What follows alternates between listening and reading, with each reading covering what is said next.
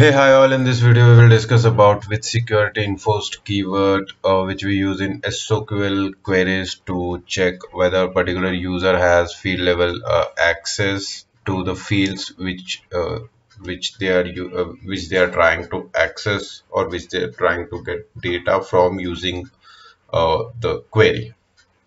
So let's start.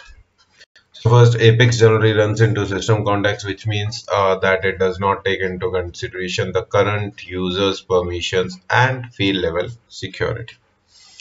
This causes a problem because if you include a field in a SOQL query that a user doesn't have access to, the field is returned and can be used by the code, thus exposing the data to someone that should not have access to it, and they can see the data eventually. So we use with security enforced keyword to throw an exception if there are any fields or objects in the query that the context user doesn't have access to. Previously, what we were doing, we were checking the accessibility of the field using schema function.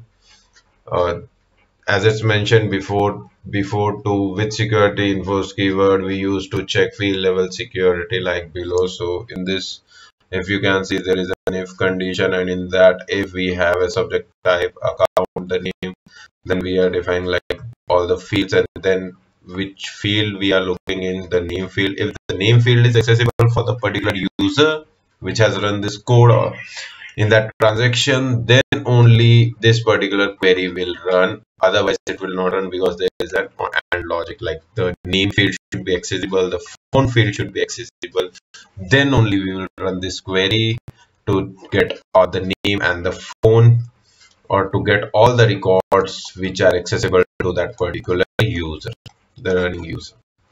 That records will be returned, and then we can process further these records according to the logic. Now what has been changed, we just need to add with security enforced keyword, that is this with security enforced keyword in SOQL to query the code. So in the try, if you see, we have created a list of account, and then we are only getting name and phone from account, and we have used with security enforced keyword. It means that if a particular running user don't have access to phone or to contact or to phone field or to name field, then this particular try block will not execute, and it will go to the cache, and this exception will be there. You don't have access to all the account fields, because this particular record which they are returning as of now, the user might have access to that particular record, but user doesn't have access to name or phone field of account object.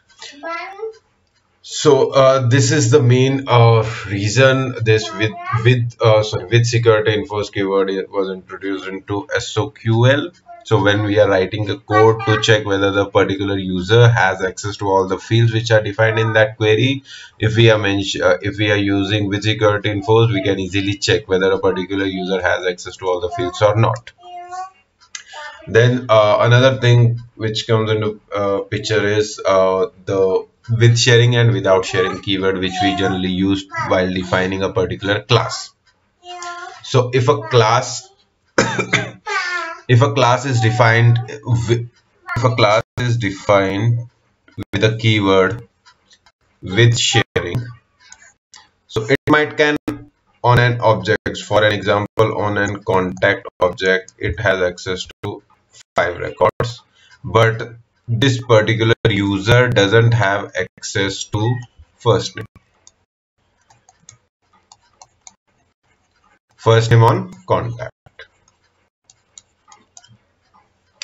So now if we are querying like select first name from contacts, so we will get 5 records, but this particular user doesn't have access to this particular field, first name field of contact. So if we are using with security enforced in this query, then this will throw an error, and we will get to know like this particular user doesn't have access to first name field of contact, that's the reason it is failing.